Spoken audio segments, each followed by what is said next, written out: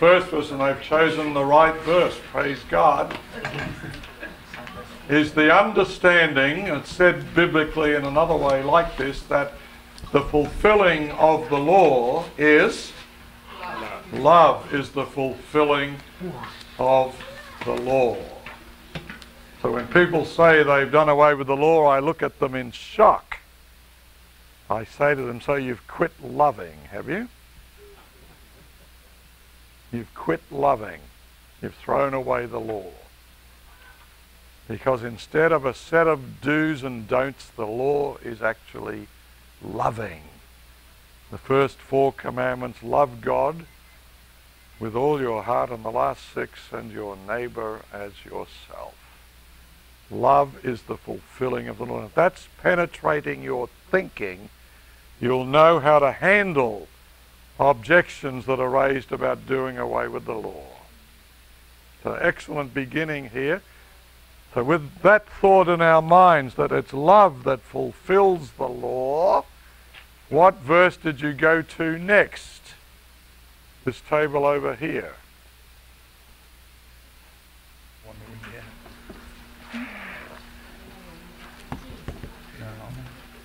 We did not discern a second one yet. I wasn't here for some of the discussion, but I would have picked out verse number 5. For we, in the Amplified, not relying on the law, but through the Holy Spirit's help, by faith anticipate and wait for the blessings and the good, which are righteousness and right standing with God, our conformity to his will and purpose and thought and action causes us to hope.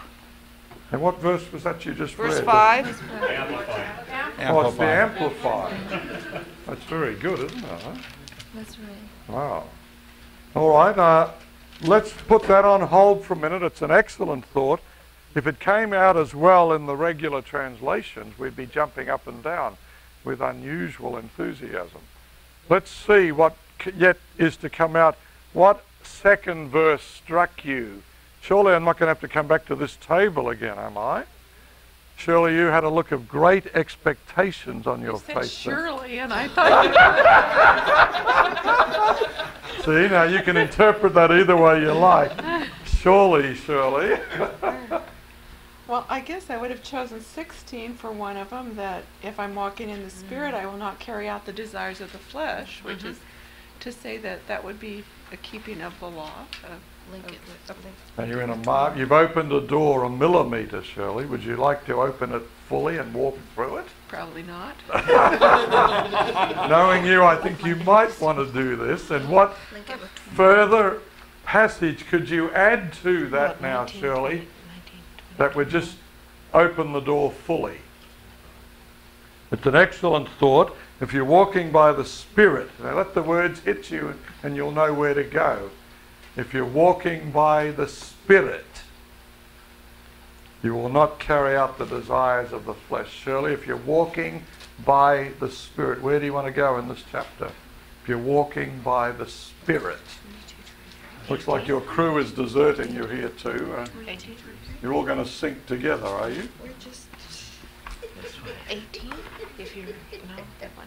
If you're walking by the Spirit, and where is that spelled out? 22 and 23. All right, 22 and 23. Marty, go ahead and read that out for us. Thank you. But the fruit of the Spirit is love, joy, peace, patience, kindness, goodness, faithfulness, gentleness, self-control.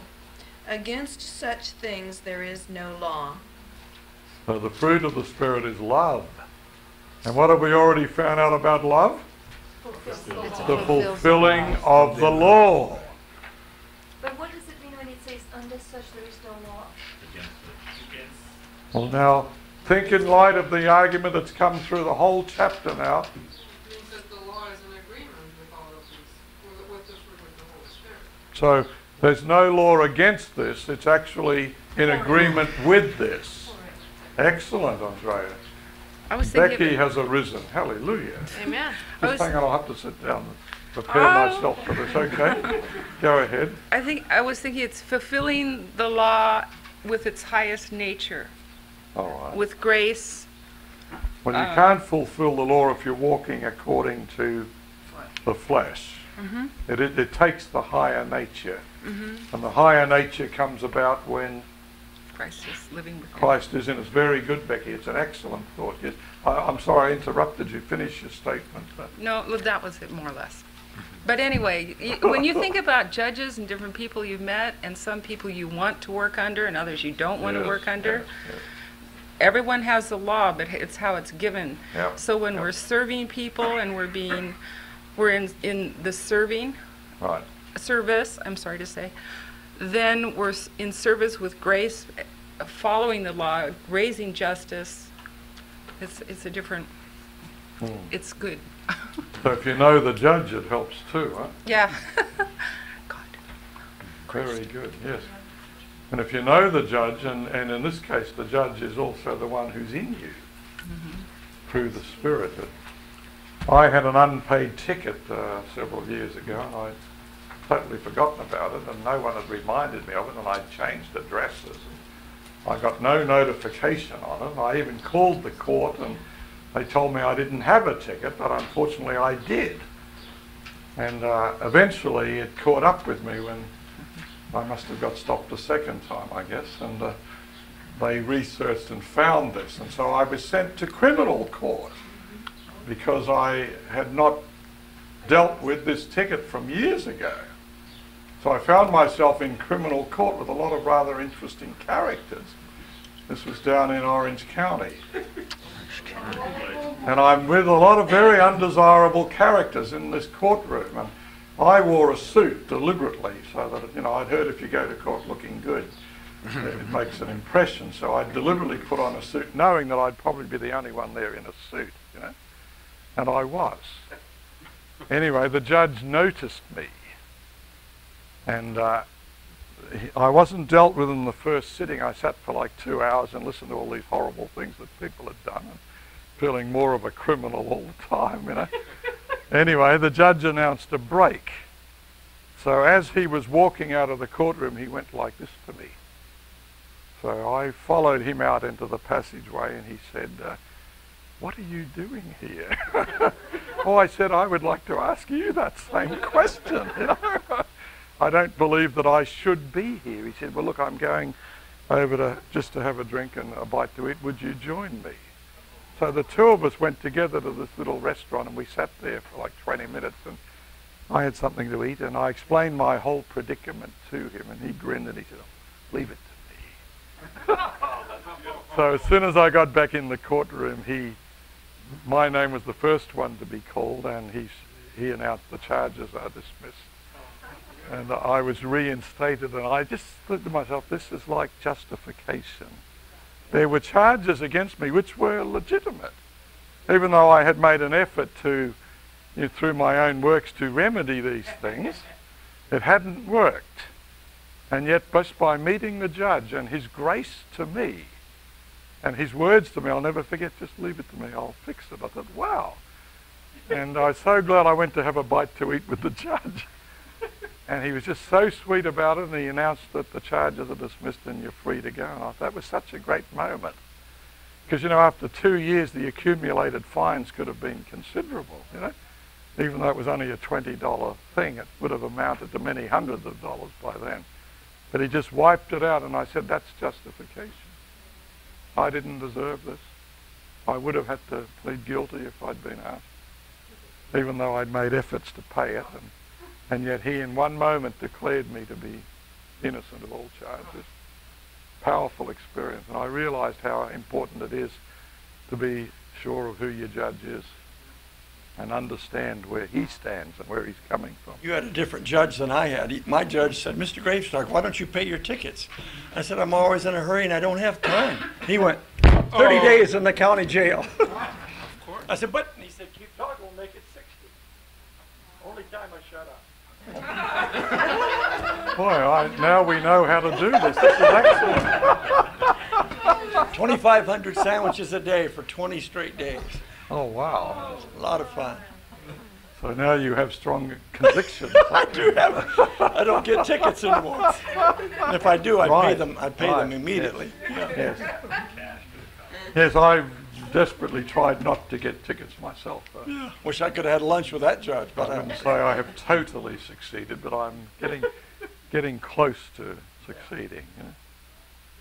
And yet I have found myself so well treated. I've only had one ticket actually now for the last 3 or 4 years, which is incredible for me, you know. But I was testing out a little sports car. And I really just wanted to see how much it would do, you know. So I'm on the 91, a big freeway.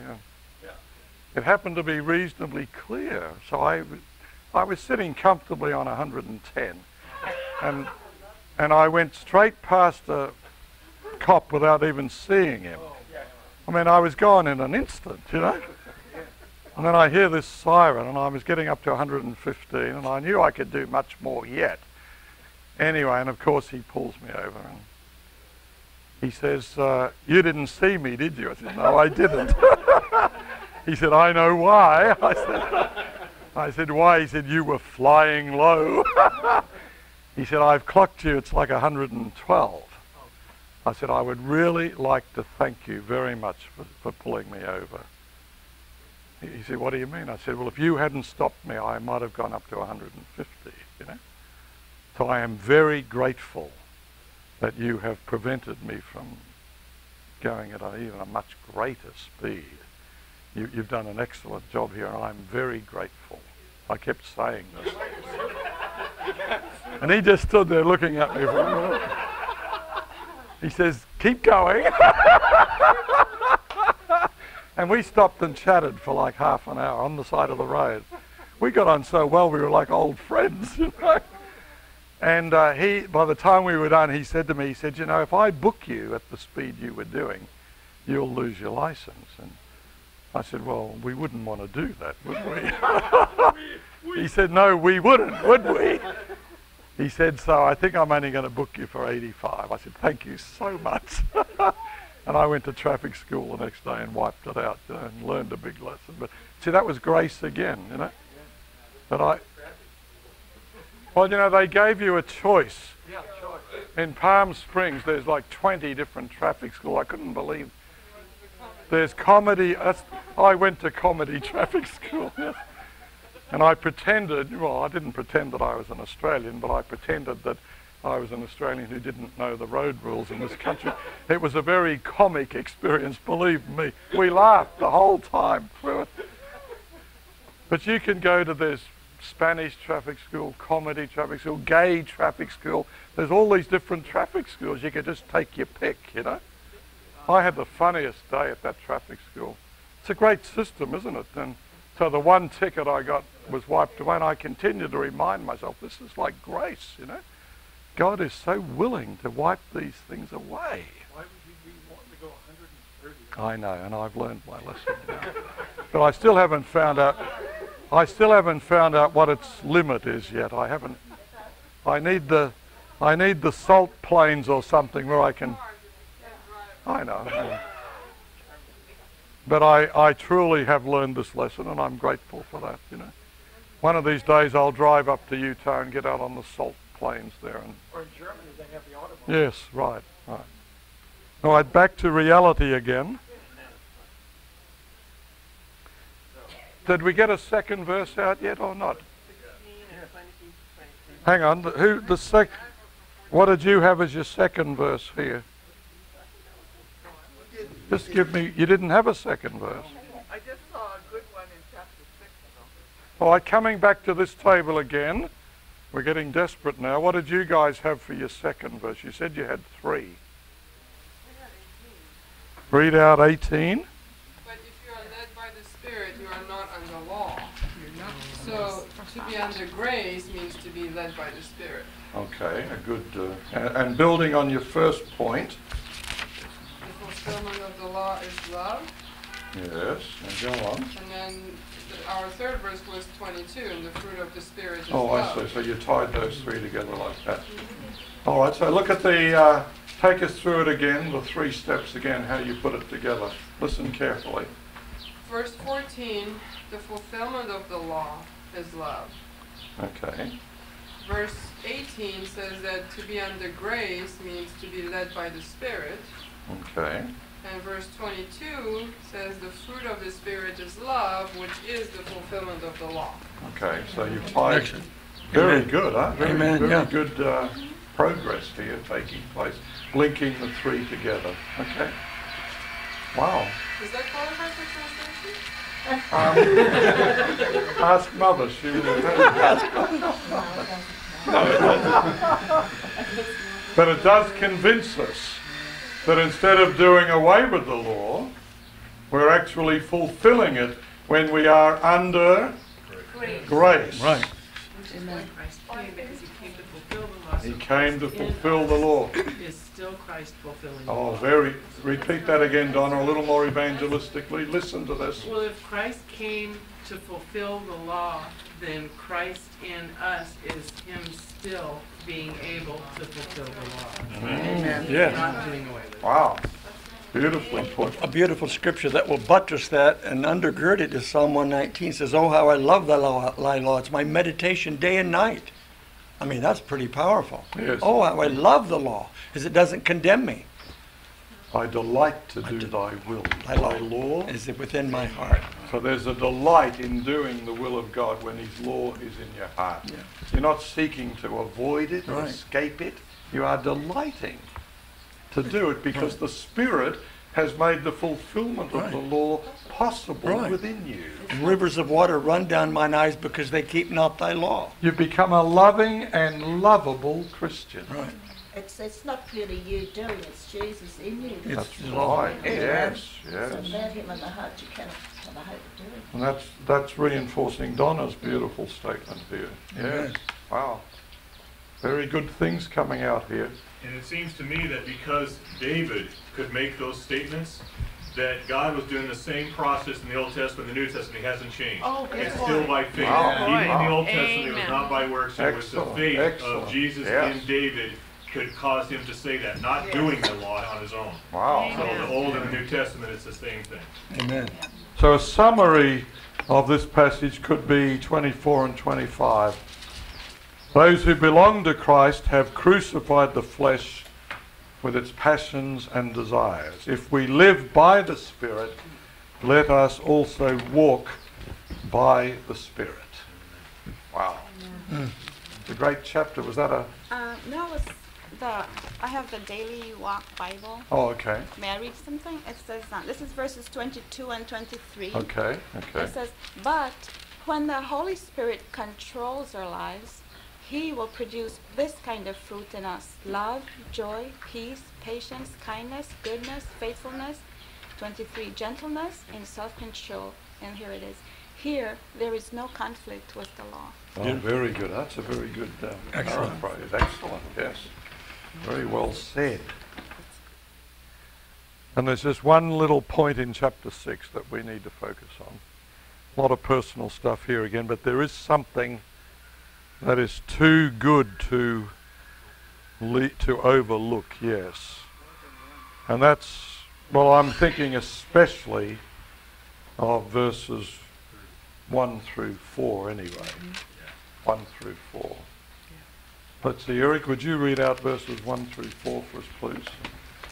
Brethren, even if a man is caught in any trespass, you who are spiritual, restore such a one in a spirit of gentleness, each one looking to yourself, lest you too be tempted. Bear one another's burdens, and thus fulfill the law of Christ. For if anyone thinks he is something when he is nothing, he deceives himself. But let each one examine his own work, and then he will have reason for boasting in regard to himself alone, and not in regard to another. Beautiful words, aren't they? Yes. Huh? How do you feel about verses 1 and 2, especially verse 1? Even if a man is caught in any trespass, any trespass, you who are, do you like this? You who are, if you're not spiritual, what's your attitude going to be? condemnation, forsaking.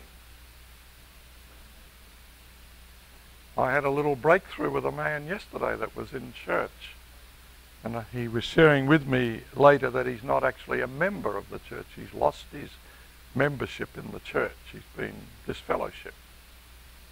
And yet he was in church yesterday, and maybe he's in church regularly, not there anyway, but he just shared with me after church that he'd had a personal problem with me for 10 years, and I'm glad that he shared this with me. He walked into a meeting of mine at camp meeting, so-called camp meeting, and he heard me saying that I wouldn't let people use Ellen White to interpret the passage of Scripture. So instead of asking me, he assumed that I did not believe in Ellen White. When what I was probably saying was, that we're going to hear the Bible without Ellen White. We're not going to let her do our thinking for us. We're going to hear the word for ourselves, and then we'll bring Ellen White in, which I always do. But he didn't hear all that. So he made an incorrect assumption that I was an unbeliever in Ellen White, when nothing could be further from the truth, if you know me. And so for 10 years he has carefully avoided me, but he got stuck in church yesterday, we could say. Because of circumstances, he was forced to sit through the sermon, and he told me, I just sat there waiting. It must be horrible to live like this. He said, I sat through the whole sermon waiting for the moment when I could condemn you by disagreeing with you, and it never came. I said, oh my goodness, maybe I've grown. And he said, no, it was just beautiful. And he said, I was so impacted by the Word and by the Spirit, and it was just a sweet experience. And I said to this man, I said, I hope that you're not still hurting and suffering from those events that led you to be disfellowshipped from the church. Because from my knowledge of God, he is an extremely forgiving. Not only a forgiving God, but a forgetting God. Unlike human beings, God doesn't choose to keep throwing up to us our past mistakes. He justifies us, doesn't he? We've all made past mistakes. And humans can remind you of them. It's horrible. I know somebody that every time you meet them, they remind you of your past mistakes. After a while, you try not to meet people like that, don't you? Because there's nothing in it that encourages you. But God is not like that. When God justifies you, you have a clean slate. Your record is totally clean. And I had a chance to share this with this man yesterday. This is God's grace. So when somebody is caught in a trespass, we who are spiritual, what is our duty, our obligation, our inclination will be, because Christ is in us, not to condemn. Remember, Jesus is the one who took a stick and drew on the ground, let him who is without sin. He was actually writing the sins of those who were condemning there on the ground. Go ahead and cast the first stone. That is so unlike God. We should be the most compassionate, the most understanding when someone is really caught in a trespass. We should act as instruments of restoration. Yes, we should become burden bearers, not sitting in judgment and condemning. Right. Problems, we should have uttermost of privacy and confidentiality, and share it only with the Lord. And there it should rest. It should rest just there. It's personal and private, and if they share with you, it should be you, the person, and the Lord. Yes. Are you catching a glimpse here of the compassion of God? Just imagine if this was practiced at the human level.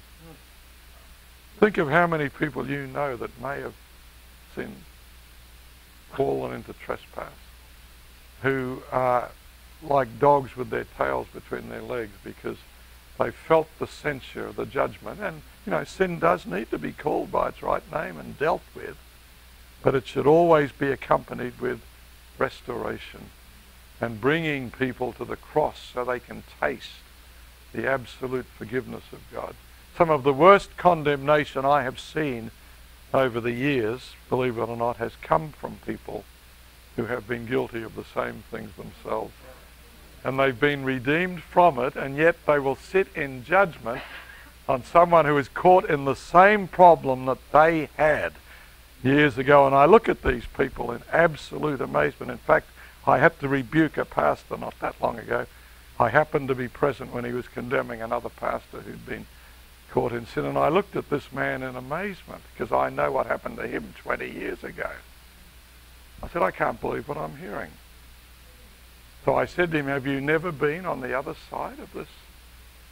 And he stopped dead. I said, have you never been on the other side of this equation? Think back. And he was stunned because I was the only person there that knew that, you know. So if you've been on the receiving end of forgiveness and restoration, you should be willing to become a part of it. Is that striking you today? Have you had experience with this? Have you tasted this? It's a very powerful thing. I was approached just a few weeks ago by a pastor who has not been pastoring for the last 10 years because of a grievous mistake that he made. And he was dismissed by his conference, a very prominent pastor.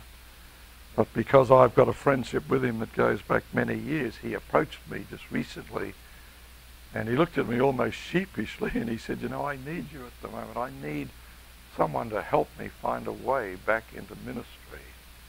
And he said, I can't find anybody that will even be willing to support me in this. He said, I guess I can say with David, my sin is ever before me. I said, well, I'll tell you what. Far be it from me to hinder you if this is what God is calling you to do. It's a wonderful pastor, this man. I said, if you are prepared to be open and honest about what happened to you if anyone asks, especially if a president asks you, a president that I might approach in your behalf, if he's to ask you, why did you quit ministry? If you are prepared to be bold enough and honest enough to say, because of this, but I've dealt with it, I'm totally restored and rehabilitated, I said, I will stick my neck out for you. So I said, it's in your hands. Otherwise, I'd be out on a limb on this, you know. And he looked at me and he said, well, I am prepared to be totally honest because I have found the healing by the grace of God. And he said, I believe I'm ready for ministry. So I'm at the moment contacting some presidents in his behalf and praying that an opening is going to come for him. And we need to do this, don't we? We can't cut a man off forever because he made a mistake in his life. Yes, yes. Anyone else had practical experience with this? Have you applied this principle? Have you had opportunity to do it? Or have you become the judge, sitting in high places? I appreciate the torrent of hands that's being raised at the moment. No one. I was thinking of something like the Bible said, the bigger majority is going to come out the other churches, so you know, we all have to really look at ourselves very carefully. Yes, indeed. Examine ourselves to see whether we be enough. No one else had experience with this principle. The only thing I wanted to say is that we either cut people off entirely or we don't cut people off at all. Sometimes it's effective to cut them off for a little bit of period of time and then take them back. And my brother had a lot of experience with that, even though he's a very worldly guy. He'll give a guy so many mistakes and he'll say, that's it, go work for somebody else. And they'll go and work for other people, and then they'll come back and knock on the door and they'll say, you know, they'll say, well, do you have any work? I need work. And he'll say, well, have you learned your lesson? And, you know, they'll say, yeah, I think so. And he goes, all right, go with the guys. He'll put them right to work, you know. Wow. And I had to learn that from my brother. Excellent. My brother's worldly, and yet he knows how to do that. He understood that principle. He understands that principle. He knows how to cut a person off for a period of time and take them back.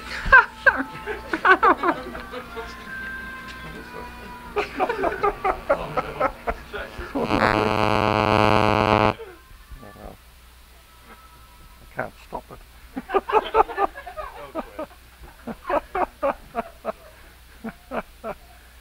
Neville, yes. Yeah. That is my favourite song, yes.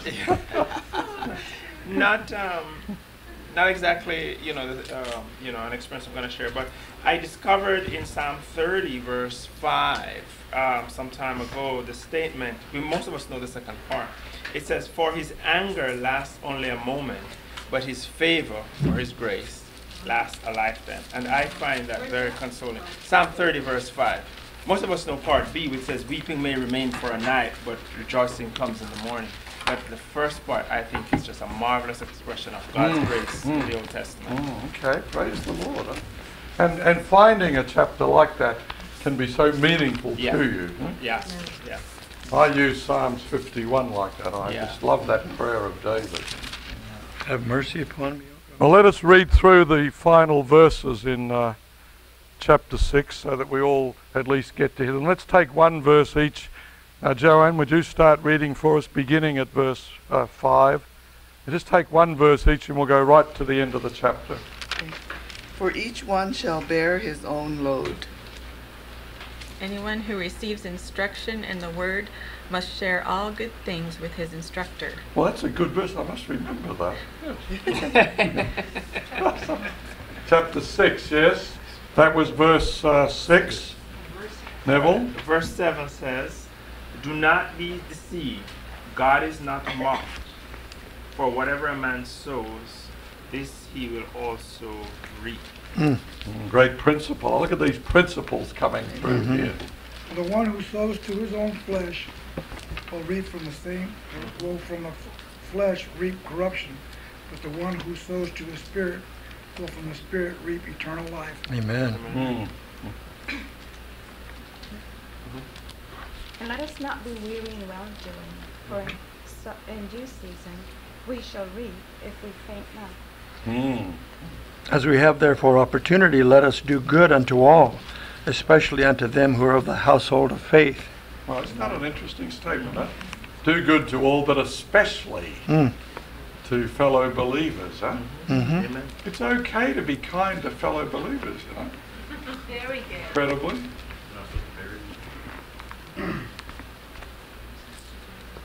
All right, Luann, would you pick up from there? Ye see how large a letter I have written unto you with mine own hand.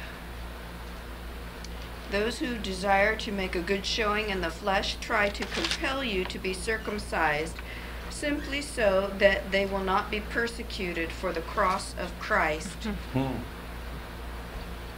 Not even those who are circumcised obey the law, yet they want you to be circumcised, that they may boast about your flesh. Look at the reasons they had for trying to push people into circumcision, for that to save themselves from persecution.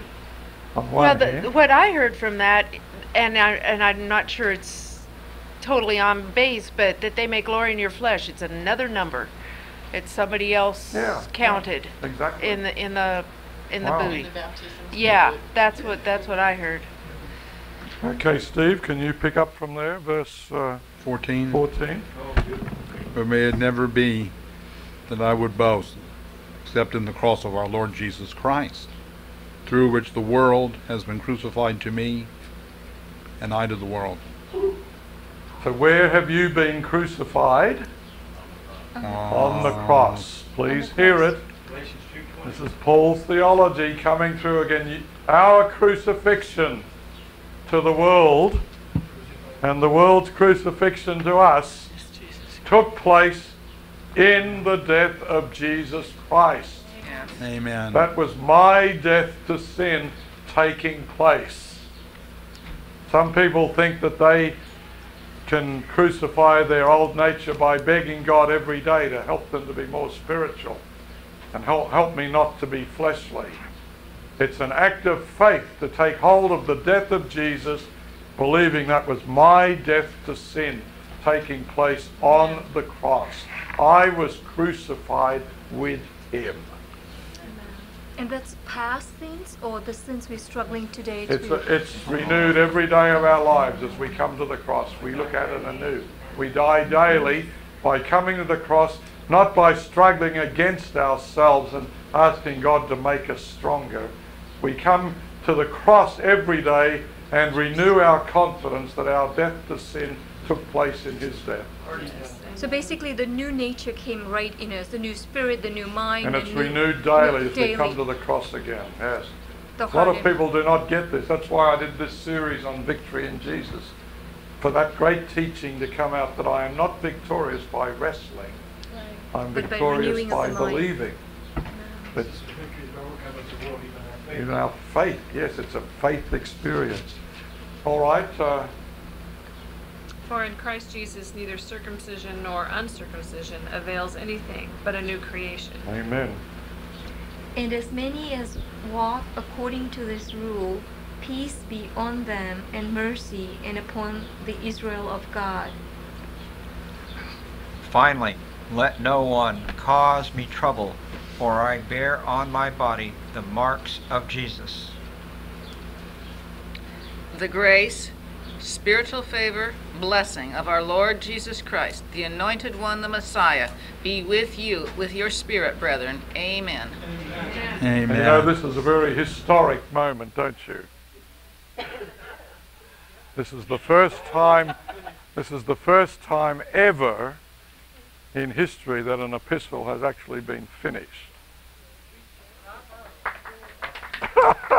This is a major development here. A major development. We never have finished an epistle before in all these years until this moment. This is very historic. You wanted Daniel so badly that you got through this. So as we conclude, perfect time too. I have a friend that cooks for 2 days Ethiopian food. We can go out here on the picnic tables and eat with our fingers. Oh, wow. I don't know what we're going to dish it up with unless somebody has a spoon or might find one. Or he'll go borrow one from the church. So, anyway, there's enough for all of you if you want to stay and eat. Really? Oh my goodness. It is delicious food. We tasted it last night. Very delicious food. And the Ethiopian bread is to die for. It is so good. Well, thank you for that offer, Pat. Well, just as we conclude, listen carefully. Listen carefully. Usually, there's something in an epistle like this which has touched you personally. And if that is the case, I'd like to just take a minute for that to come through. If there's anyone sitting here that's been touched by something in this epistle and it has profoundly affected you and strengthened not only your understanding of what God has offered you in Christ, but your relationship with Christ and your assurance of salvation and God's completed work in you. There's been a number of things like that have come out this weekend. I would love to hear from you. So here's an opportunity for anybody who's been touched by the Word just to share what that was that touched you and to give God the glory. Anybody at this table? I'm going to go from table to table. If the pickings are slim, I'll go to the next table. Anybody at this table who's been touched specifically by some passage in Galatians and you'd want to give God the praise for that one verse, maybe a teaching. There's been some profound things have come through. Donna is responding. Okay.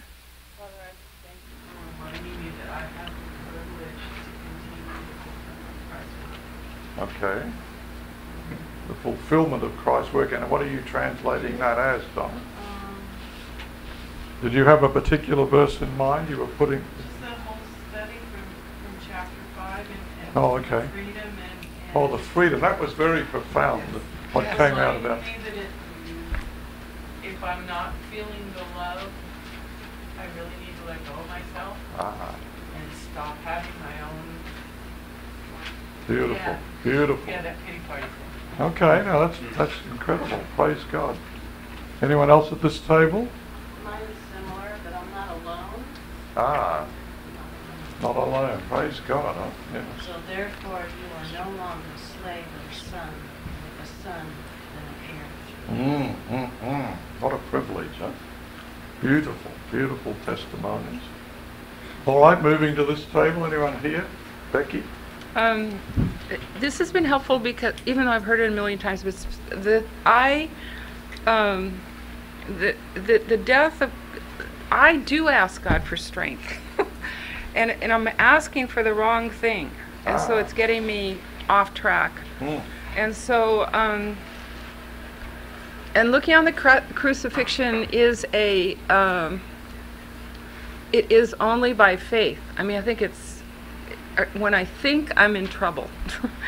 And so having the list of freedoms, which in little pieces I have experienced some these, then I'm understanding that I have to take these freedoms and that they've come through the Spirit. They're not through my efforts, because I certainly did not have these freedoms before. It's like integrating it is helpful. Okay, praise God.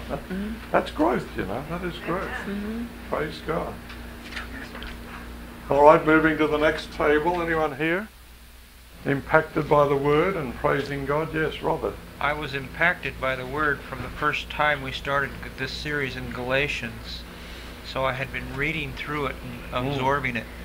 If I can relate a quick story. We prefer you to go to a verse and pull it out for us.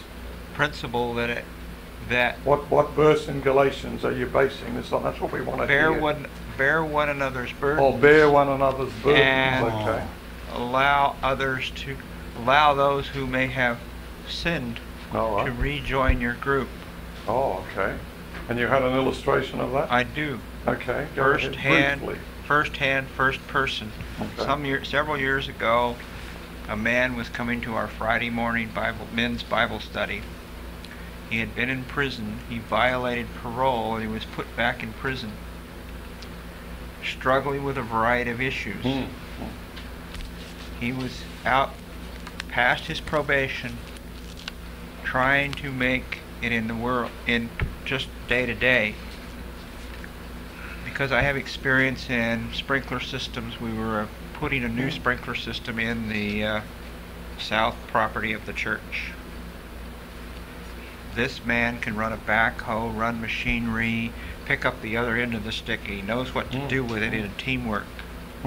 Someone complained, suggesting because he was staying in his little motor home, trying to get enough money to actually secure it as his own, and suggested to a policeman in the city that he may be too close to the school, and suggested that his actions before violated his ability to stay within so many feet of a school. A policeman called me through because the church secretary wanted to know. Then the policeman came out while I was working in the afternoon and immediately began to question me as if I was that individual, and I suggested to him strongly that I didn't have time for his inquiry the second time. Then he wanted to see my ID, and I showed it to him in my wallet, and then he couldn't see it, and I suggested that maybe he couldn't read. And he asked me the questions the third, fourth, and sixth time, and I said, once I gave you the right answer the first time, and I was defending this individual, and recommended that maybe he ought to look somewhere else. So he took my identification and confirmed that what I had told him was correct as far as who I was. And I expressed to him my displeasure with regard to his persistence for continuing to badger. Later, when he was satisfied with my ID, he left, vowing to secure his mission one way or the other. He had a conversation with the pastor before my first encounter with him and afterwards. A day or two later, he called back to the pastor and apologized for his behavior. In the meantime, I called an elder who I knew, and we worked closely together with this former prisoner. And we secured, through the work of one of my fellow elders, a place for him to stay, safe, employed, and continuing to be a part of the body. Very good. Amen. That's certainly And bearing Galatians has spoken to me in that way. Yeah, amen.